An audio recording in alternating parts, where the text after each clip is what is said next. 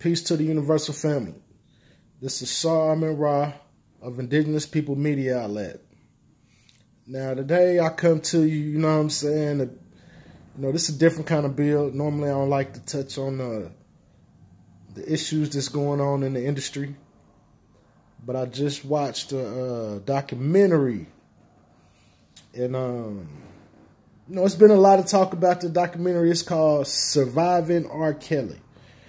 And it took me a few days to watch it. I had to go back and watch it, but I just finished. You know what I'm saying? And a lot of things I knew that was on the documentary, but a lot of things that I might have forgot or just was unaware of. You know what I'm saying? The camera look a little blurry. But yeah, man, I watched the documentary. It was 6 episodes, a 3-day situation and all that, and it's caused a lot of back and forth in the community, which is a good thing. You know what I'm saying? Even though you have people on opposing sides, it's a good thing because it brings up the topic of pedophilia, and we all know this is a big problem in the so-called African American community, or the so-called black community, or whatever, you know what I'm saying? This is a big problem. And then a lot of times it gets swept under the rug. You got the old alcoholic uncle, that's been, molested the aunties or molested your mom or your sister, It goes on in a lot of black families, and a lot of times it's swept under the rug. So I feel like this documentary was good because it brought up a conversation that needed to be had. Now, as far as the actual documentary itself,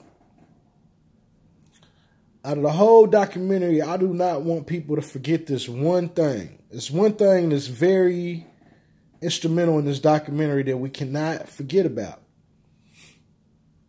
Now, as far as the sex slaves go and, the things that R. Kelly's partaking in, as far as with the multiple women staying in one house and, all of these type of things, that's pretty much his business. From what I know, all of the women are of age, you know what I'm saying? So they're old enough to make a decision if they want to stay there or if they want to leave.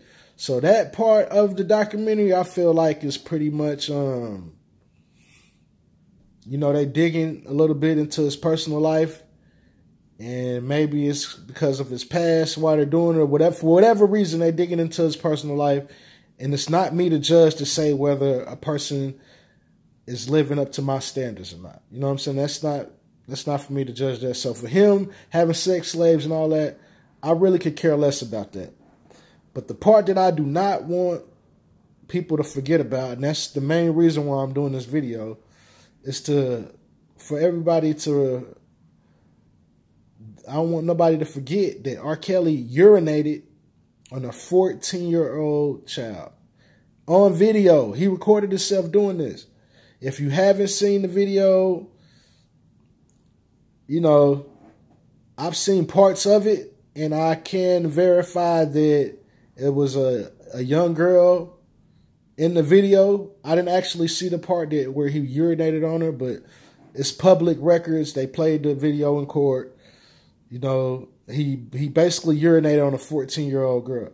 So besides the fact of all the other things that goes into this whole debacle, or whatever you want to call it, all of the details are great about how the parents took their kid. All of that stuff is great, but none of that is a crime, as far as I know, and the evidence that's been presented. But even though he did beat the child pornography, that case, he took that to trial and he beat it, and that's the case of where the 14-year-old girl, about the 14-year-old girl and all that. But, just because he beat it in trial, if you've seen the tape, then you know that what he did. You know what I'm saying? So it's nothing really to debate about on that topic, but I just don't want people to forget that. The brother makes great music. He has made great music for years, and you can't take that from him. But just like you can't take his music from him, you can't take away the fact that he's basically a pedophile. You know what I'm saying? And the reason why I call him a pedophile to this day, even though we don't have no evidence of him still messing with young girls, is because he never owned up to the case of where he did mess with a 14-year-old and he urinated on her. You know what I'm saying? He never owned up to that. So how can I forgive him for something that he doesn't even want to be forgiven for? You know what I'm saying?